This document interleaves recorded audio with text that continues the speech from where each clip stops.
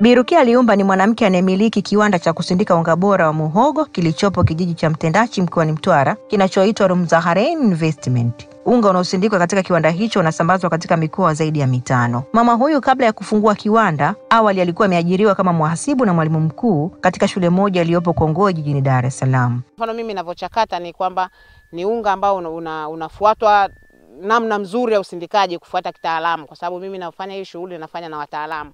Yaani nashirikiana na wataalamu, kwa mfano taasisi ya chakula na lishe au watu wanaliendele SIDO. Kwa hiyo wote wananipa utaalamu namna ya kutengeneza unga vizuri ambao unaweza kutuwezesha kupata mafanikio mazuri katika ule unga, kwa sababu ule unga unatumika katika mambo mengi. Unatumika ugali, uji, chapati, mandazi, ngano, keki, biskuti, unaweza kutengeneza vitu kama hivyo. Mbali ya kuwa msindikaji, lakini pia anamiliki shamba la zaidi ya eka 100 huku akitumia eka 12 kwa ajili ya kilimo cha muhogo. Mimi kwanza niliona fursa kwenye muhogo. Kwanza ni zao ambalo linastahimili ukame, lakini pia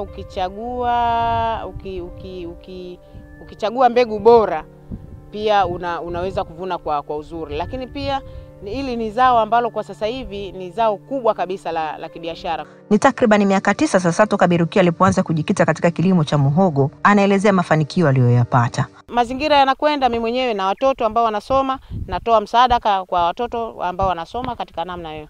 Kwa hiyo mafanikio hapo, lakini pia wapo ambao wananufaika na mimi, wapo ambao wanafanya vibarua shambani, wanapata riziki kupitia kulima kibarua. Mama huyu amewahi kushinda tuzo ya mkulima bora wa mazao mchanganyiko kwenye maonesho ya kilimo ya 8. Lakini je, tuzo hiyo na mengine mengi anayoyafanya anatambuliwa na serikali? Serikali inatambua kwa sababu nimeitaja taasisi ya chakula na lishe. Kuna mradi wa Kava ambao ni taasisi ya serikali, lakini pia halmashauri inatambua, lakini pia SIDO ni taasisi ya serikali. Kituo cha utafiti na liendele ni taasisi za serikali. Nyuma yake wapo watu wanaonufaika na uwekezaji wake huo kwa namna mbalimbali. Nashughulika kufanya kazi shambani humu. Huwa nakuja asubuhi, nashughulika, napata seti ndio nyumbani, napata mahitaji yanisaidia na watoto nyumbani. Kwa maana tunamshukuru tu Rukia Liumba. Nanufaika nalo kwa sababu kwa sasa hivi nipo chuo.